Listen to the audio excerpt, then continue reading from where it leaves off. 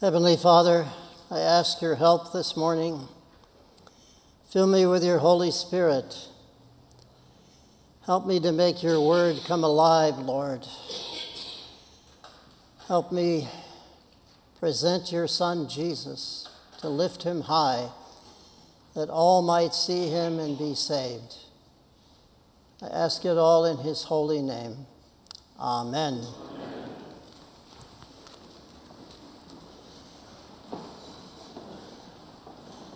The gospel today is very different than the gospel on Christmas Eve. We don't have any shepherds. We don't have any angels. We don't have any animals in the manger. What we have here is a theological poem written in Greek by the Apostle John. It's very simple Greek. In fact, the Greek of the Gospel of John is so simple, you can learn New Testament Greek just by using it as a study guide. In fact, at home I have a study guide based on introducing people to New Testament Greek who don't know a word in New Testament Greek and using the Gospel of John. You can tell that Greek was not his first language. He was a Jew. His first language was Aramaic. So, why did John write his Gospel? We often think that the Gospels just kind of appeared out of nowhere or they came down from heaven, but that's not how they happened. The Gospel of Matthew's not even his real name. His real name is Levi or Levi. And apparently he was a renegade Levite who was collecting taxes for the Romans when he met Jesus. And Jesus restored him. And he took a nickname, Matthew, which in Aramaic means gift of God. And the Gospel of Matthew is the most Jewish of all the Gospels. In fact, he organizes it around 5 discourses, so that Jesus is the new Moses. The 5 discourses in the Gospel of Matthew, like the 5 books of Moses in the Old Testament. And Matthew was the most quoted gospel in the early church by the church fathers. But the interesting thing is the Gospel of Mark, which is the shortest gospel, 99% of it is repeated in the Gospel of Matthew and the Gospel of Luke. So it's pretty obvious that both Matthew and Luke had the Gospel of Mark to work with. And the Gospel of Mark, according to the early church, was based on the preaching of Peter in Rome. And if you read the Gospel of Mark carefully, you can see it's divided up into little paragraphs, preaching notes that Peter used in Rome. And then we have the non-Jew, the Greek Dr. Luke, and his gospel. And there's a lot of stuff in Luke that's not in the other gospels. For instance, the whole story about Jesus' birth. The angels, the shepherds, the Annunciation, the angel appearing to Mary, the birth of John the Baptist. That's all in the Gospel of Luke. It's not in any other gospel. Sometimes I think Luke was thinking ahead to all the Christmas pageants that the church would have in 2,000 years. So he had to add this stuff because Matthew and Mark didn't talk about this. And, well, how did Luke find all this out? Well, remember that Luke was a convert of the Apostle Paul. They met somewhere in Turkey, only there were no Turks in Turkey at that time. The Turks came in the Middle Ages. What was Turkey then was called Asia Minor, and it was full of Greeks and Syrians and Phrygians and Lydians and who knows what. But Luke was a Greek doctor. He came to Christ through the ministry of the Apostle Paul and became his fervent friend and loyal companion. In fact, at 2 Timothy, when Paul is getting ready to be executed, he says, "Everybody's abandoned me. Only Luke is with me." So how did Luke find out all this stuff about Mary and John the Baptist and the birth of Jesus? There's other stuff in Luke that's not in any other gospel. The prodigal son, the Good Samaritan, Zacchaeus, the little guy who had to climb up on the sycamore tree because he couldn't see Jesus. That's all in Luke. Well, Paul was in prison, if you remember. He was in prison in Jerusalem and Caesarea. And what is a Greek doctor who was trained in classical Greek, because the Greek in the Gospel of Luke and the book of Acts is the best Greek in the New Testament. What is a classical trained Greek doctor supposed to do while Paul's cooling his heels in prison? Well, he investigates. He goes up and down Israel. He does interviews with John the Baptist's family. He does interviews with Mary's family. And that's how we know all this stuff. And he writes the Gospel of Luke and the book of Acts like a Greek historian, like Thucydides or Polybius. And now we come to John. Why did John write another gospel? Because almost everything in the Gospel of John is not in the other Gospels. All those famous I am sayings. I am the good shepherd.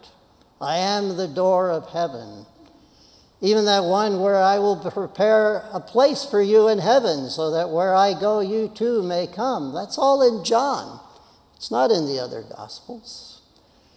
There's a lot of very interesting eyewitness details in the Gospel of John. That famous breakfast on the shore of the Sea of Galilee after the resurrection, when the apostles are out trying to fish again. Maybe they thought, well, maybe we better go back to our old job since, Jesus has died.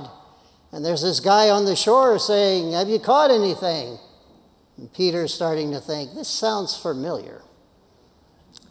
And he said, no, we haven't caught anything. Well, why don't you go out a little further and pour the nets out again? And Peter's going, this is getting very familiar. And they throw the nets out and they take in 153 fish. Now, for the life of me, I can't figure out a symbolic or mystical meaning to the number 153. Apparently, John was there, and it was such a big haul, he counted the fish. And when Jesus is dying on the cross, most of the last words we have of Jesus are in the Gospel of John, because John was there. Remember what Jesus said to John? Take care of my mother. That's only in the Gospel of John. So we have the aged Apostle John in Ephesus taking care of Mary, Jesus' mother. There's already Matthew, Mark, and Luke. What do we need another gospel for? Well, there's several reasons. One is the other guys left out a lot of stuff that John saw with his own eyes. And the Gospel of John claims to be an eyewitness account. But secondly, toward the end of the first century, heresy had already begun to enter into the church. Now, most people nowadays have trouble believing that Jesus is God, that he's divine. It wasn't like that in the first century. Most people had trouble believing that he actually became a human being and that he was flesh and blood like we are. Because the Greeks believed that the human body was bad. It falls apart. And now that I'm old, I know that's true. The Greeks were right. My body is falling apart. Every day I find a new part of my body that doesn't work anymore, or doesn't work like it used to. I can't eat pizza like I did when I was young, because then I'll get heartburn and I won't sleep at night. There's a saying that says if you're over 50 and you wake up in the morning and nothing hurts, it means one of two things. Either you're still asleep or you're dead. So the Greeks are right. This human body falls apart. It's worthless. It's full of passions, too. It makes us do stupid things like overeat and get sick. And other stupid things which I won't mention. So the Greeks had a very low opinion of the human body. The Jews didn't. The Jews considered the human body a gift from God. They considered it sacred. That's why you couldn't mutilate it. But by the end of the first century, a lot of Jews had been heavily influenced by Greek philosophy. In fact, John uses a Greek philosophical term in his poem, the logos, the word. So the Apostle John is thinking, not only did Matthew, Mark, and Luke leave out a lot of good stuff, especially the stuff in Judea. By the way, the foot washing is only in the Gospel of John. He didn't repeat the words of institution. Why? It's already in the other Gospels. He didn't repeat the birth of Jesus. Luke did a pretty good job with that, so why repeat it? But he had to defend the reality that Jesus is the divine Word of God who came to earth as a real human being with real flesh and blood. Listen to what he writes in his first letter.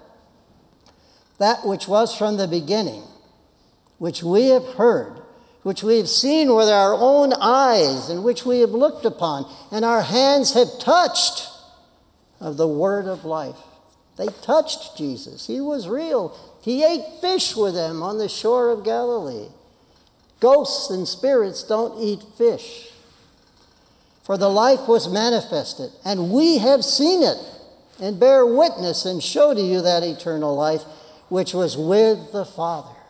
Where did Jesus come from? The Father. And was manifested unto us. That which we have seen and heard we declare unto you, that you also may have fellowship with us. And truly our fellowship is with the Father and with his Son, Jesus Christ. And these things write we unto you, that your joy may be full. Now, this word logos, or word, it was a technical word. It was used in Greek philosophy. It was used by the Jewish philosopher Philo in Alexandria to somehow explain how the infinite God could somehow have a relationship with the finite world. Because, you can't take a picture of an infinite God who is infinite spirit and who's everywhere in the universe. How do you do that? That's why there's no images of Yahweh or the Father. It's ridiculous to think you can do that. In Spain, in the newspaper, they always showed God the Father as an old guy with a long white beard and a triangle floating above his head, which I thought was pretty stupid. If you're an infinite spirit, no one can make a picture of you. No one can even grasp what that is. So, the Greek philosophers invented a second God, an inferior God. Actually, they had a whole chain of them, because they really believed that the one pure God couldn't touch human flesh. It's so icky, If you ever had a baby, they're very icky. They poop all over themselves. And Christians believed that the Word of God became an icky baby who pooped all over himself and probably vomited on the Virgin Mary? No, that can't be true. So they have the Logos. The infinite pure spirit can somehow relate to the material world through the Logos. And Philo even adopted that, because he was heavily influenced by Greek thought. And he was trying to get the Greeks to become Jews, so he was trying to help them slowly but surely come into Judaism. So, John writes a theological poem in Greek. And he uses the Word. In the beginning was the Word, and the Word was with God, the Logos. But he goes further and says the Word was God. He wasn't a second God, an inferior God. He was the same God. He was in the beginning with God, meaning the Father. And listen to this. All things were made through him. He's thinking of Genesis chapter 1. What does Genesis chapter 1 say? God said, and it happened.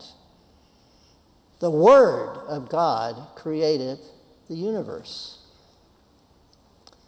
Without him was not anything made that was made.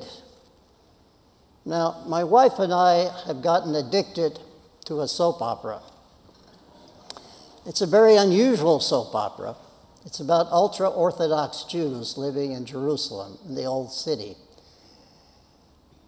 All the men are rabbis. They all have long beards and side curls, and all they do all day is read the Talmud and the Torah, while the women cook the food and have the babies. Now, the women, once they're married, have to cover their heads. At home, they put some kind of net over their heads. You can't see their hair. If they go out in public, they wear a wig. We've watched this so much, I've been thinking about growing side curls.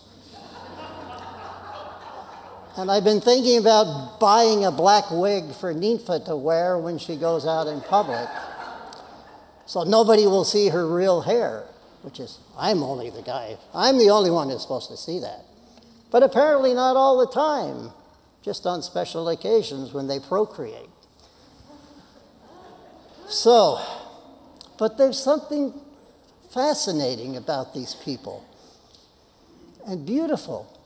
Every time they eat or drink anything, even if it's just a little glass of Coca-Cola, they say, Lord God of the universe, thank you.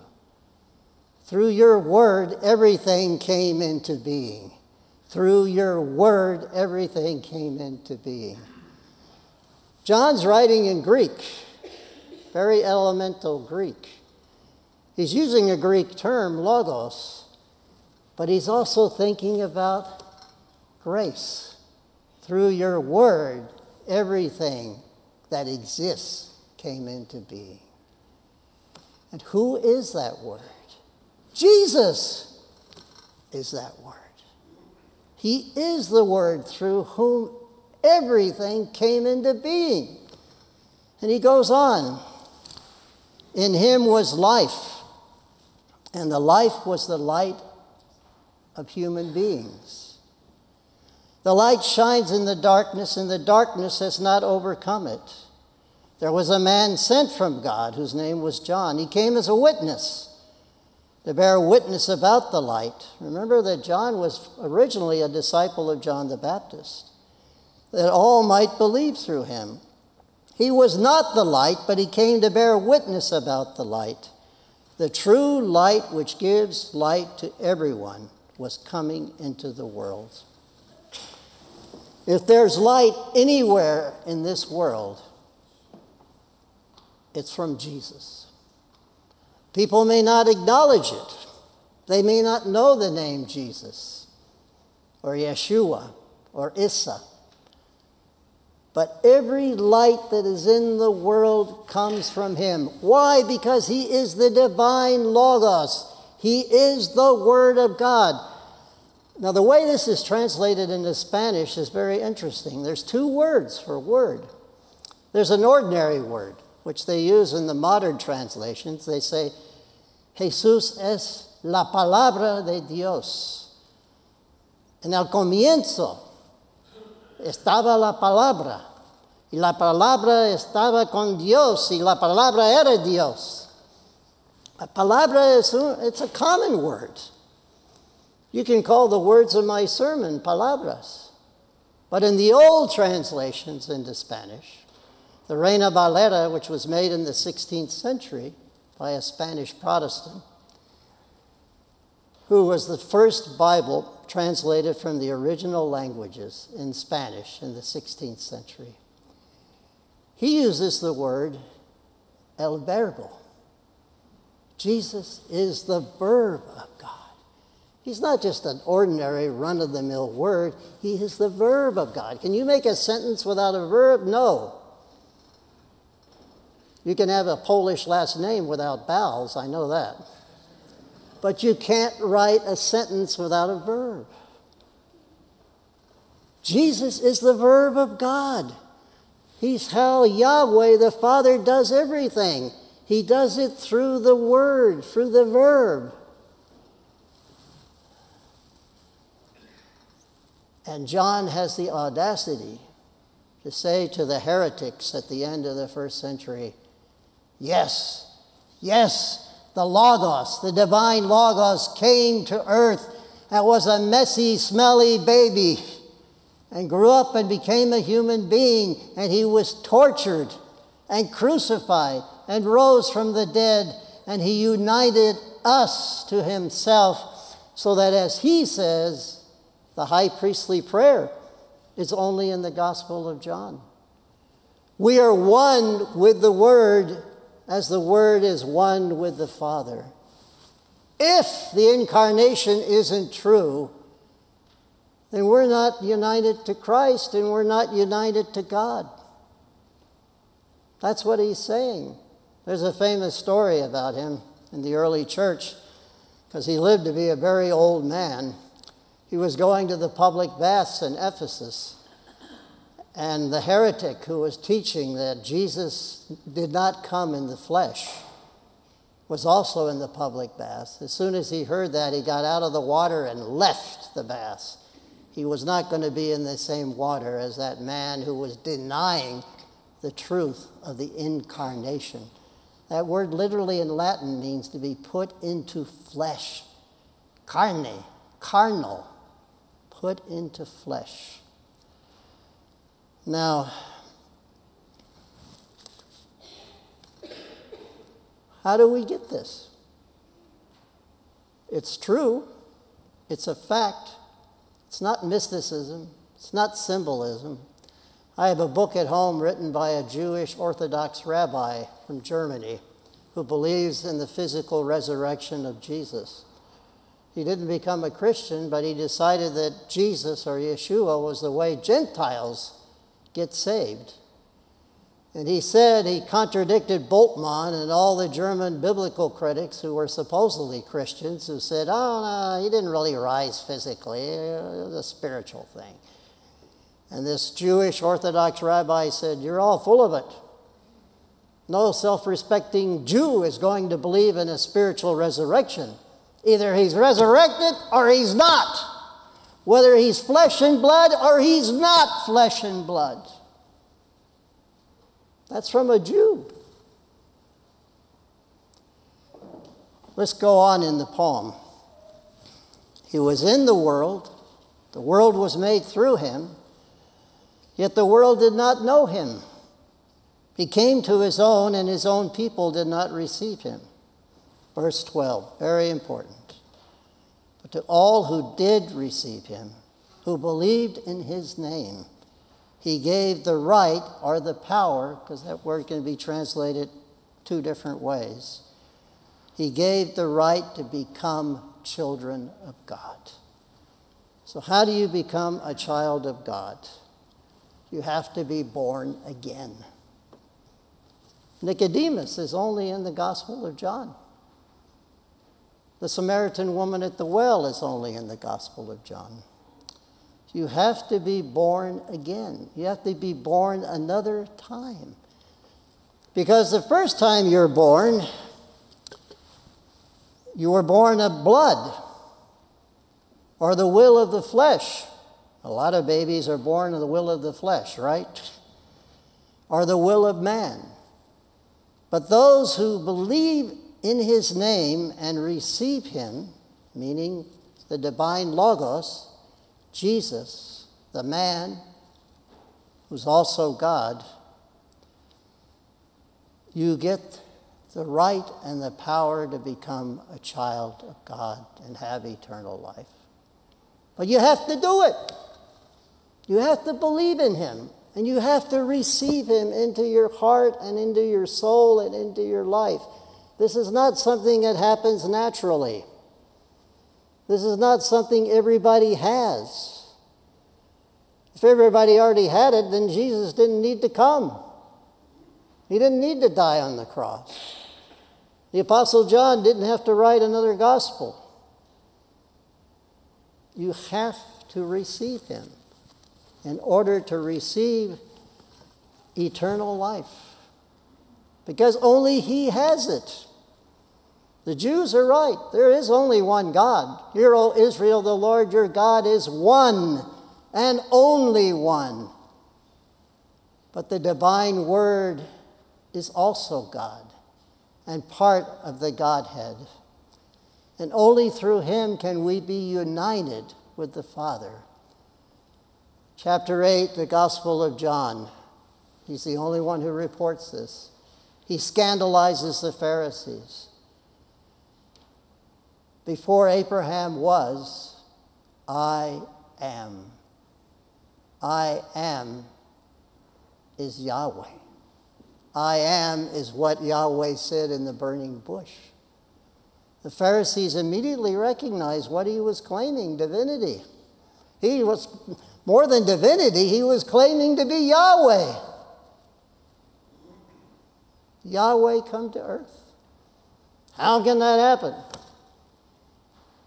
How can God be crucified on a cross? How can God be whipped to an inch of his life? Because of the incarnation.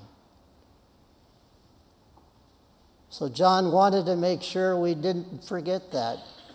This poem, no one has ever seen God, the only God who is at the Father's side. He has made him known.